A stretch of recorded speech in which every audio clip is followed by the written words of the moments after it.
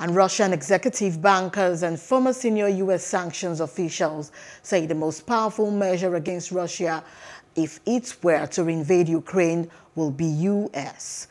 sanctions, cutting off Russian state banks from the dollar. The United States has warned that Russia could invade as early as this week, but Moscow has denied it has such plans, but says the West needs to take its concerns about NATO expansion seriously. U.S. and European officials say Washington and its allies in Europe are finalizing an extensive package of sanctions if Russia were to launch an invasion.